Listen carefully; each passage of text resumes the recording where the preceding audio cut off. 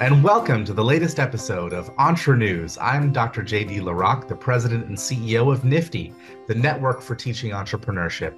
And welcome back to our recurring interview series where I chat with Nifty students, alumni, educators, entrepreneurs, and industry leaders to discuss all the facets of the entrepreneurial journey from the classroom to the corner office.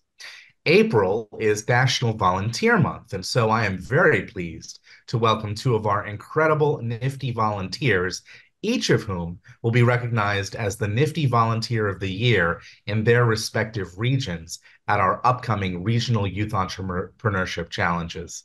First, let me introduce Nikki TranDellEva. She is the Market President at BMO. And we also have with us Andy Beepath, who's Business Banking Officer at Brookline Bank. Welcome, Nikki. Welcome, Andy. Thank Good you very much. morning. So I would love to start out by hearing from each of you about just your respective organizations and your roles there. So Nikki, let's start with you. BMO has been a great supporter of Nifty through programs like our World Series of Innovation competition. Tell us about your role there. What's it like? Well, for over 200 years, BMO has been the bank of aiming higher. We have a history of adapting, evolving, and winning in the face of challenge. So our commitment with Nifty and the World Series of Innovations is part of our company's purpose, and that is to grow the good in business and life. My role at BMO, I'm a market president. I manage the retail branches in San Francisco, Peninsula, and Marin.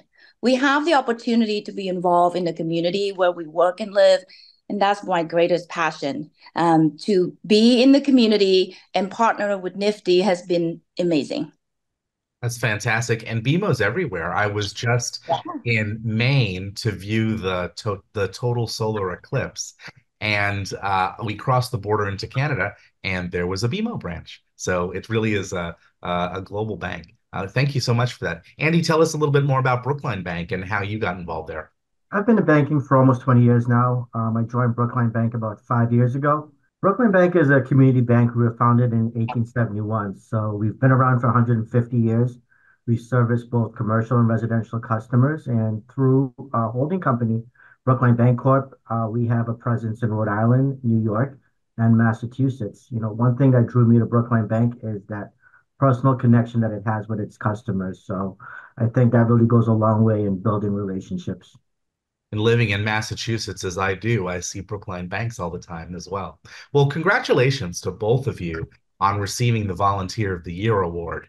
You know, our research shows that Nifty volunteers really love working with our students, and they say that they learn new things, they help develop themselves, and they expand their personal values as some of the top motivations for volunteering.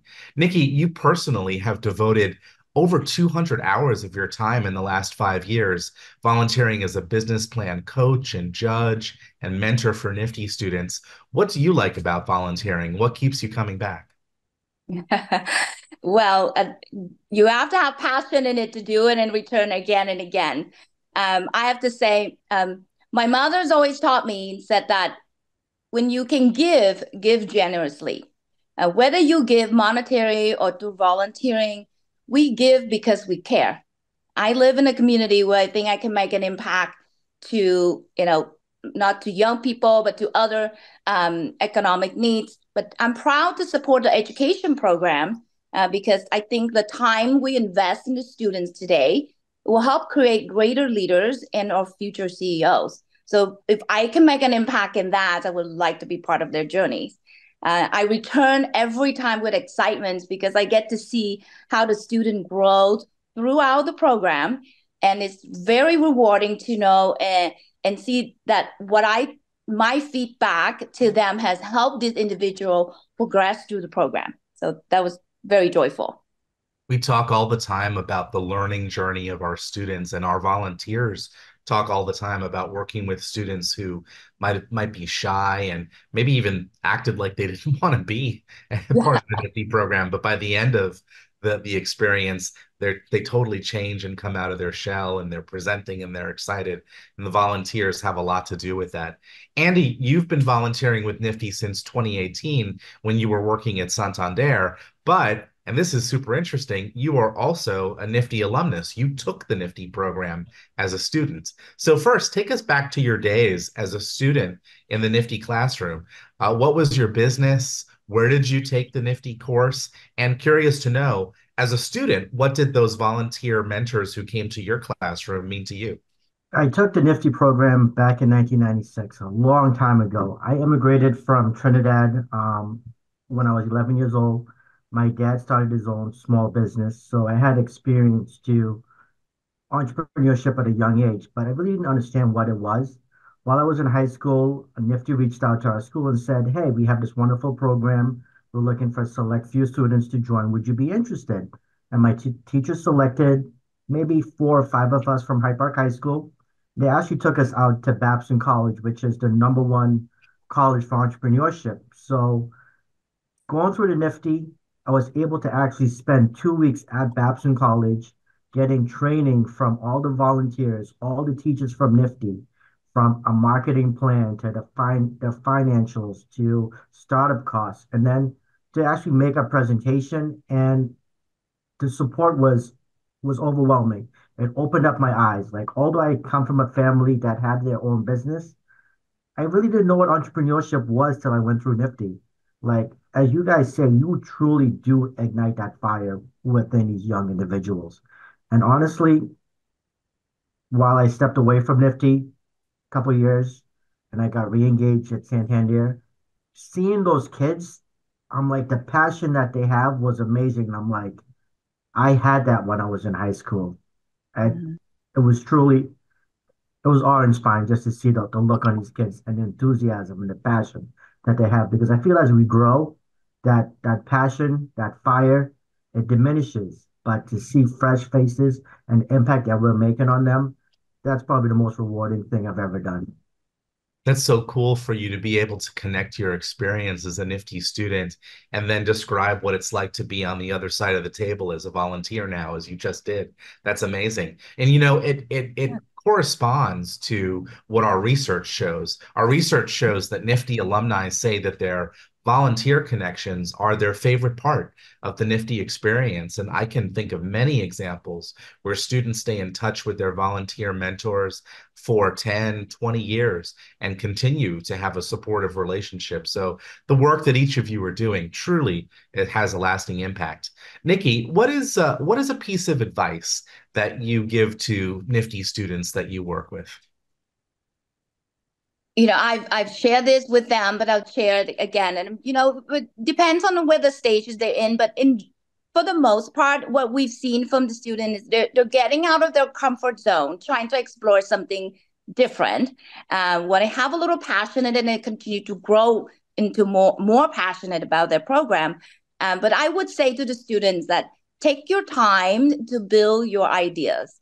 Um, Practice it. You practice and practice over again. Encourage feedback. Sometimes it's hard to hear feedback that you might not like, but it helps you improve. It helps you to progress to it better, to move your plan forward. And it is okay to make mistakes. It's just this life. We learn from it. We get better at each time, and that's how it helps us achieve our goals. In life, personally, or at work, we push ourselves every day so we can do better today than we were yesterday. So I would say that to them. You've got this. Don't worry. It's nervous right now, but we're here to help you. Awesome. Great pieces of advice. And I particularly like that first piece. Practice, practice. I always tell our Nifty students, you shouldn't expect to have a perfect, fully formed business right at the start. Start Yeah. with one step and then add another step and add another step. And sometimes you might go back, but nothing ever starts out as a finished product. You always have to develop it. Andy, is there a go-to piece of advice that you tend to give to students? I think one thing I always tell them is to keep that passion that you have, because at the end of the day, there are going to be some hills to climb. There are going to be tough situations. But if you remember what your mission statement or what your goal is, that will always get through your rough patches. Remember what you're shooting for. Remember why you came up with this idea, why you came up with that service, because that's going to get you through the peaks and valleys. So I think that's my number one advice, to never lose that fire that you have. That's fantastic. Keep on trying. pivot and persevere, as we say at Nifty. You have obviously, the Nifty program model well. I'm sure you've heard us talk about the entrepreneurial mindset and all of its characteristics like creativity and adaptability, comfort with risk, spotting opportunities. I'd love to ask each of you, is there an entrepreneurial mindset characteristic that has been particularly important to you in your own professional journey? Nikki, let's start with you. Yes. For my own professional journeys, I would say the most important skills um, or behaviors, I would say too. There's several. You collectively over the years, you build onto it, and you become master in a certain area as you continue your learnings. Um, so I would say confident, patient, positive attitude, and most importantly, is active listening. In a finance world, we must be active listeners and have the patience when helping our clients with their financial progress. Our knowledge help us gain more confidence in everything we do. So never stop learning. Our journeys never stop. We're going to keep learning because the moment we think we know everything, we're not allowing ourselves to absorb or master new skills. So have a positive mindset will help us through tough challenges. So that will be the first part. But we work on the others as we continue on. Absolutely. Andy, how about you? Any particular entrepreneurial mindset skills or characteristics that have been particularly useful for you in your own professional journey?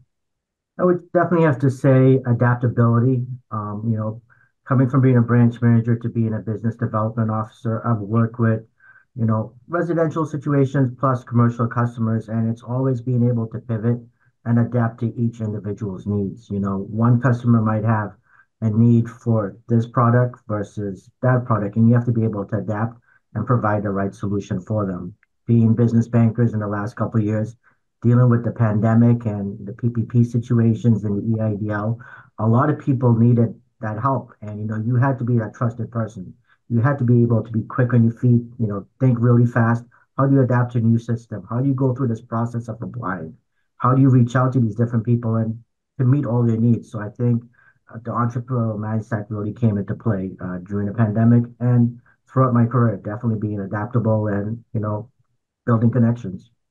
I can totally see how adaptability was crucial during the pandemic when banks like both of yours were called upon to do all sorts Yeah. of new things all of a sudden, and it's such a massive scale. That's an amazing answer. Well, listen, I want to thank you really sincerely for all of the time that you take to be with our students and to shape their journeys. It's volunteers like you who really make Nifty what it is.